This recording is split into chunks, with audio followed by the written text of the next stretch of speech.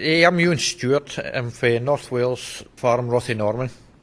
We've got 230 acre and we produce beef cattle. We've got 120 cows and we're hoping to increase that a bit.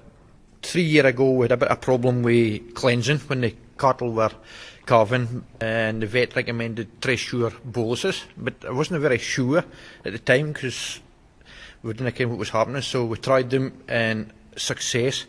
The second year we missed them out because we wasn't sure if it was going to work or no, and the third year we went back on them again. It was a bit late in giving them the cattle because they were outside longer than they should have been with the open winter, and they started calving. There was about 6 or 8 cows hung onto their cleanse.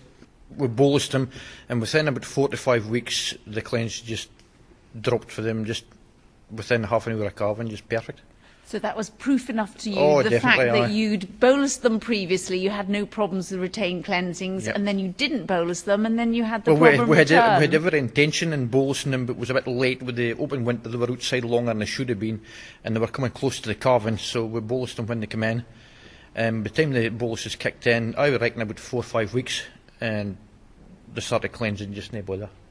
What type of breeds of cattle do you have here? Sementals and Charolais crosses and some limousines. There's an odd Belgian blue and the pedigree Charolais. And do you think this land in Aberdeenshire is short of any particular trace elements to be experiencing those problems within the herd?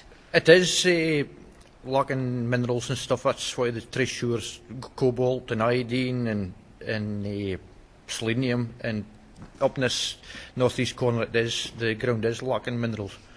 So I think it was a great success. We're bolusing them twice a year, and we've cut back on a lot of the bucket minerals and stuff now. We don't use so much of that because they're getting everything they need out of the boluses again. Well, anything over about 500-600 kilo, we'll give them a double bolus, and the average kind of cattle is a single bolus twice a year. We'll bolus them when they go out to the grass again, hopefully middle of April, end of April. We'll BVD, lepto, bolus and worm before they go out in the same time and get them out to grass. And then when they come back in again at the back end, we'll bolus, worm them again. What type of diet do you rear the cattle on? It's silage and some barley. We use some draft from the distilleries. But this next year we're going into lupicalage, and it's lupins and triticale mixed. So we're hoping to go down that road and see what happens. And where do you sell the cattle? They're sold at Thainston at the local market in Inverurie.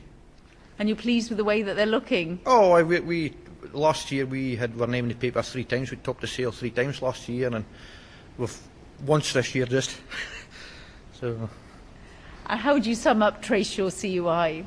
Oh, good. It fairly brings the cattle on, and the cleanse better. They're healthier and getting a nice shine in their coats, and fairly better.